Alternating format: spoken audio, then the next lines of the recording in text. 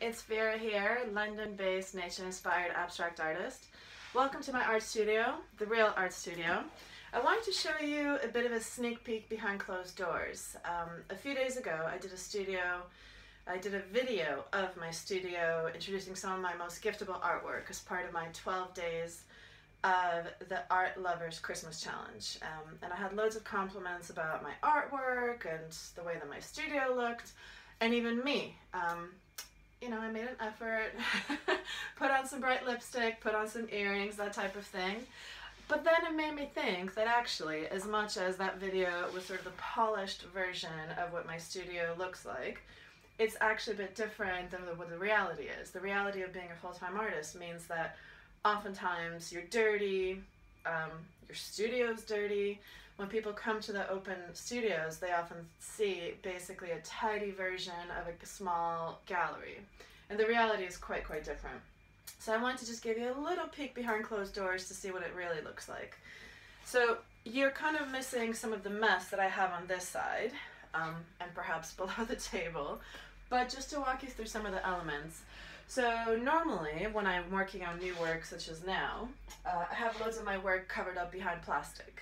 That's because I'm quite sort of free with the way I paint, and oftentimes I do end up getting splatters everywhere.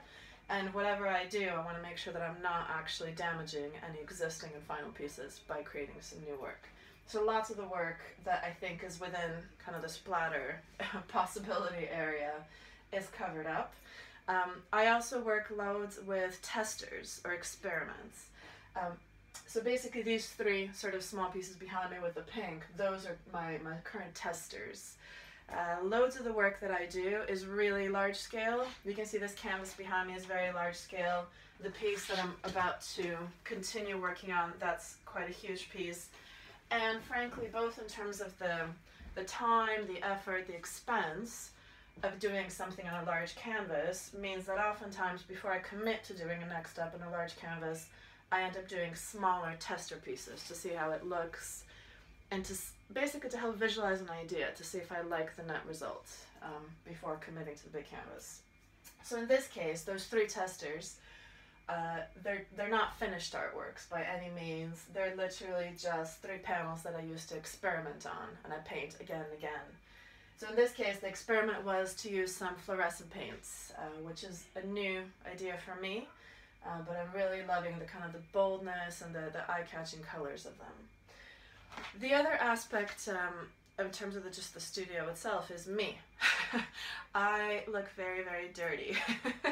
I have paint everywhere. You can see this. You can see this is sort of my sweatpants. I'm fully covered in paint. It dries over time, but I am covered in paint. Oftentimes when I end up going home, I realize that I've paint in my hair, paint on my face. My fingernails are pretty much always covered with paint. That's just the way it goes. That's part of the fun. The other not so glamorous aspect is the storage. You can see that not glamorous cardboard box. That's basically full of smaller canvases. The reality of the art studio is as much as it's a place where you create and you keep final artwork, it's also a place where you store materials. It's just a very functional type of space. Also, I've got my trusty coffee here. We're very lucky to have a coffee van that comes around every few hours. And I have tea. The kettle is pretty much always on in the studio. I know some people say, are you a coffee or tea person? I'm both, depending on the mood.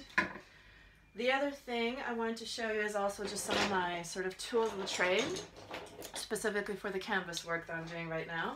So I've got loads of paintbrushes, small, large, medium, and that helps me so that while I'm in the middle of things, I don't need to clean brushes or change sizes. It's just, they're ready to go and use as much as I want.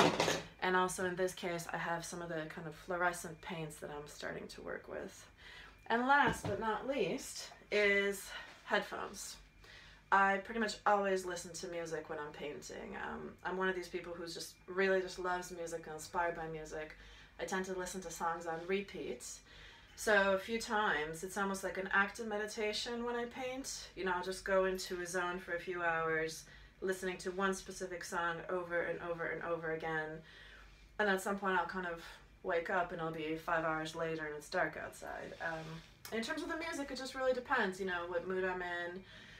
what mood the painting is. Currently I'm slightly obsessed with The National. It's a band that my husband introduced to me a while ago, so I'm repeating one of their songs in specific that I find really speaks to me. So that's where we are. Thank you so much for joining me on this sort of behind the scenes studio, and I hope you find it interesting to see a bit more of the real life of an artist. Thank you so much for joining me, and see you next time. Bye!